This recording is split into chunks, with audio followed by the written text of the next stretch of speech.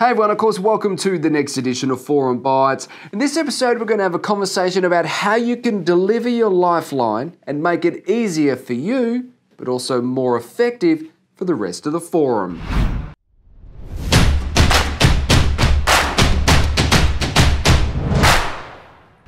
So you're joining a brand new forum and they've asked you to do a lifeline. You're looking for ways to make it a little bit easier as well as more effective for the forum experience. Now, the first recommendation I would give you is make sure you talk to the forum and the moderator and understand what the expectations actually are. How long does it have to be? When are you going to do it? What type of media can you use? A lot of forums do their lifelines differently. Some do them only on retreat. Some do them when a new member joins. Some members do them all at once. Some members do them one at a time over a long period of time. Some members don't repeat them. Some members do.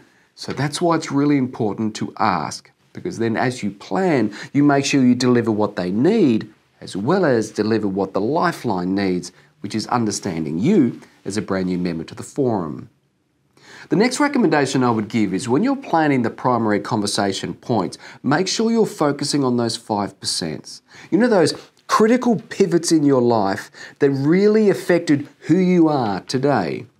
Yes, people want to know where you came from, where you were born, your childhood and those major items, but then start focusing on those major pivots. But just don't talk about what they were. Talk about how they made you feel, how they make you feel now, how they affected your life, and how they affected the people around you. A lifeline is not designed just to tick off what you've done in your life. It's to describe to the forum around you why you are who you are based on what has happened. And that leads me on to my next recommendation, which don't rely on just your words or a PowerPoint presentation with a chronological order of where you were born and what happened in your first business. Focus on making it a little bit richer if you can. Add personal photos to it, bring them along. Bring photos of your family, your first house, your first business. Bring along drawings from your kids. Bring along something that means truly something to you. For example, at my retreat, when I did my very first lifeline, I brought along 6 bottles of cognac because I love cognac.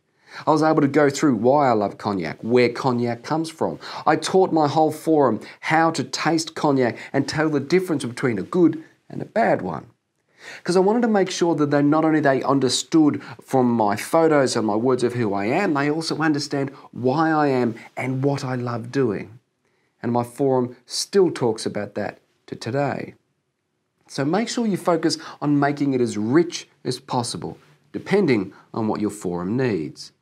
And the last recommendation I've got for you is for some of the people who find it difficult talking about themselves. I do.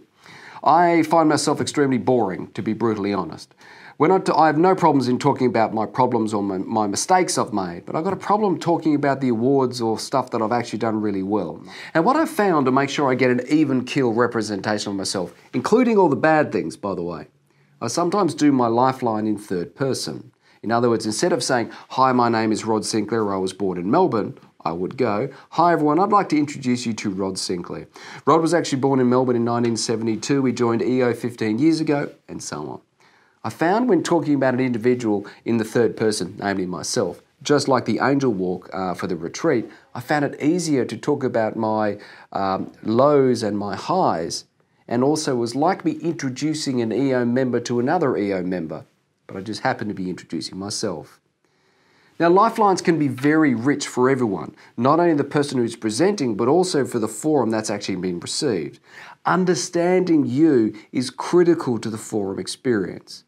Make sure you dive in, make sure that you understand what's expected, and make sure to have some fun.